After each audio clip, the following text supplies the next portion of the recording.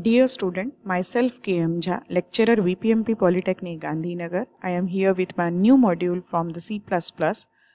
The subject code is 3330702 and the unit name, this is unit 5 from the GTU diploma, pointers, virtual function and polymorphism. And the topic that I am trying to cover here is pointer to objects, this pointer, virtual function and many more. So after going through this module, you people might be aware of pointer to objects, applications of this pointer, and we will also try to cover the virtual functions. Now we will see the proceedings of this one. Just a moment. So we will go here in another slide. You can see here, this is your unit 5. We will try to cover all these things. And now about pointer to objects. So pointer to objects, it is a special kind of variable which stores the address of another variable. So pointer is also a variable, but instead of value, it stores the address of another variable. We can also call the class members using the pointer. Yes. So inside the class, we are creating class. Class is again a user defined data type. You can call the class members using the pointer also, and that we will see here. And how we are going to do that? For that we have to create a pointer of the class data type. So the way you were creating pointer of the integer data type, similarly here also we are creating pointer of the class data type. Okay. So this is one of the example that we will see. Here this is class person, these are two functions, and how we are going to access the class members by using the pointer. For this we are using this arrow sign. By using this also you can access the function. These are class members, get data and put data are the class members. So using object pointer, this is your object pointer, you are accessing the members inside the class. So this is how you can access the class members using the pointer to objects. Okay, so using object pointer you can access the members of a class. So here it is written in the given example, we can call the member function get data, this one, put data using the object name as well as using the object pointer. You are aware of how to call the function using object name, that we are doing always. By creating this object you can also call the function or methods. But the another way is you can use the object pointer like this, object pointer like this one, and then you can access the method, this one. This is another method, you are accessing the methods or the members inside the class. So develop programs using pointer to objects. By using that only we have created this example. This pointer is automatically passed to a function when it is called. This pointer is automatically passed to a function when it is called. So whenever there is a call by function, this pointer is automatically passed. Okay. So how we are using this? By using this and arrow mark, and then we are applying this. So access data members with this pointer. So this is one of the example. This is the value 50 of this variable x. And by using this you are trying to access this. So this pointer is used to represent an object that invokes a member function. Also for data you can use this access data members with this pointer like this. You can access the data also, that is, this is data member. X is a data member, so you can access by using that also. So it is applicable for data member as well as you can call the member function also by using this, but there should be a call from function. So that's why it is written here, this pointer is automatically passed to a function when it is called. So this is the application. This is a keyword that is applicable to data member as well as to member function, and for that you need to apply this arrow sign. This pointer is used to return the object. It points to like this one. You can return the object also by using this pointer, and this is, I am moving my mouse here. By using this you can return it. Okay. This is the example. For current object we are using this one, this. Now pointer to derived class. Pointer to derived class. Here you can see this is the example from the derived class. Here the pointer here, we have created a pointer dptr. This is derived pointer. So we have created a pointer of the class. This one we have created already, this one. So this is pointer to derived class, and this particular pointer is storing the address of this particular, this one, D.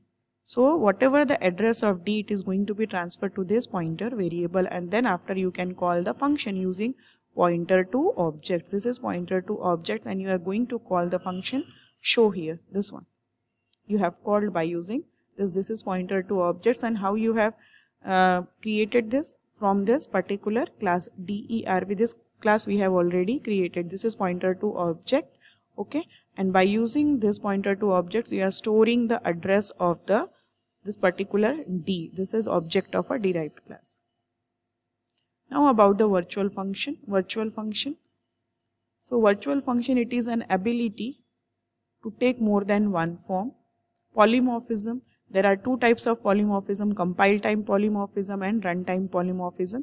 So we are talking about, why I talk about polymorphism, as polymorphism, it is connected with runtime polymorphism, and I mean to say कि runtime polymorphism is nothing but it is a virtual function, and that's why there is a need to discuss about polymorphism also, that is ability to take more than one form. There are two types of polymorphism: compile time polymorphism and runtime polymorphism. So what we are talking about, it is virtual function, that is runtime polymorphism.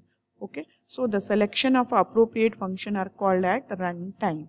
So whenever we are talking about runtime polymorphism, it means we are talking about the virtual function.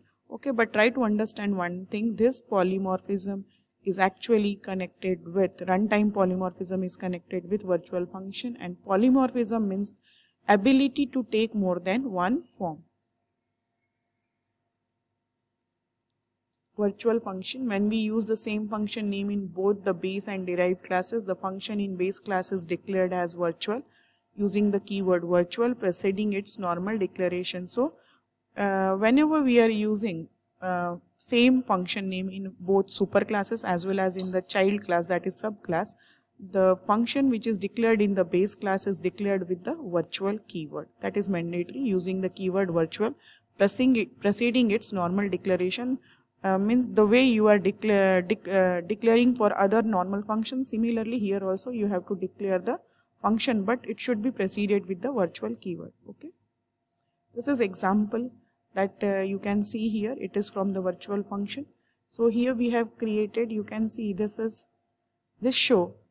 At a glance you can identify, as I said, virtual function is a function that you can declare in more than one places, in superclass as well as in the child class. So show, it is a function which is declared in the superclass as well as in the, here in the, this one, in the second class that you have created from the base class. So show is the function, it is created in the superclass base as well as in the child class derived one.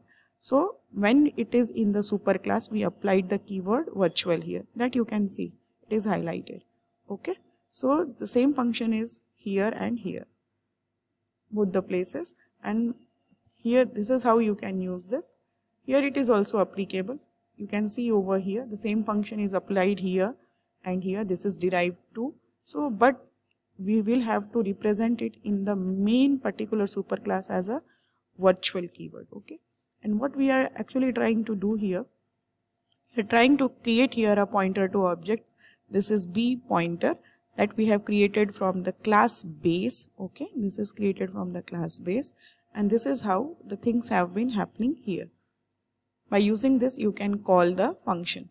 When bptr, try to understand here, if choice is equal to 1, so bptr is here, new derived one, means this particular pointer points to, as we are using the concept in new here, it means the new object is created and the address is transferred to bptr.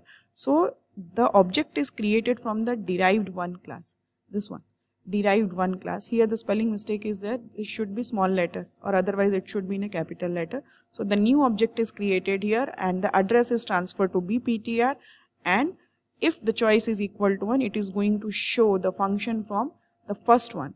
And if the choice is equal to 2, then BPTR would be having the address of the class from the derived to.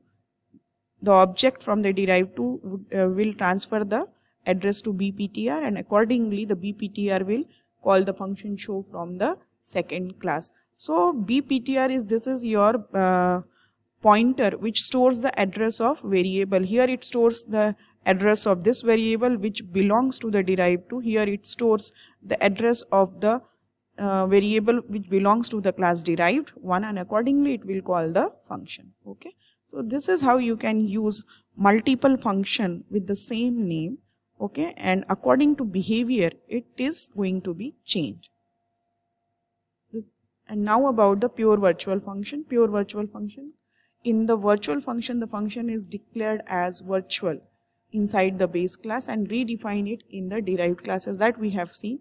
The function inside the base class is used for performing any task. Yeah, that we are doing. It only serves as a placeholder. It is also called as do nothing function. So when we are talking about the pure virtual function, you have to define that using this particular syntax. Virtual void show, it is equal to 0. So a pure virtual function is a function declared in a base class that has no definition relative to the base class. So whenever we are trying to declare this, it means if you are trying to declare a pure virtual function, it means there has no definition. There has no definition relative to the base class. You can see over here, it is one of the example. This is virtual void show with no body. Body is not associated here. We have declared it this way. It is pure virtual function. Okay. Here it is written, there has no definition. Here there is no definition. You can see, although it is a function, but it is only declared. It is only declared, not defined. This is pointer to virtual function. It is again virtual is associated with the same function. Show is here and here in the superclass as well as in the child class. You can see here.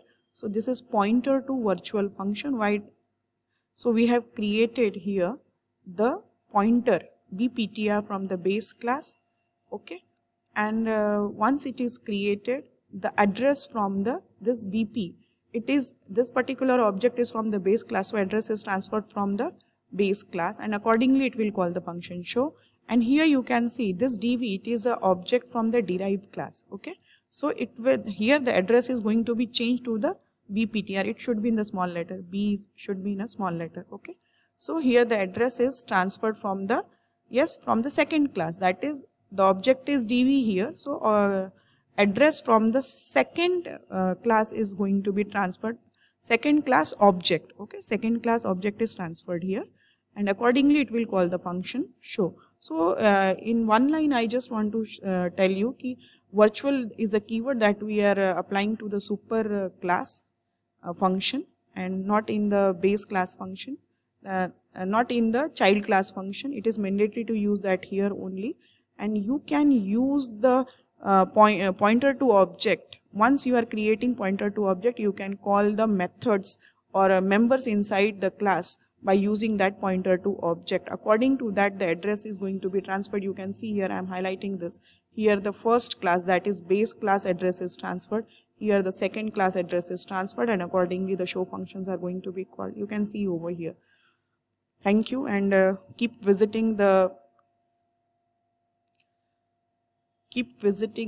site for next consecutive video from the C++. I hope it is helpful to all of you, and if there is any feedback like that and if it is required by you, then just let me know. Thank you again.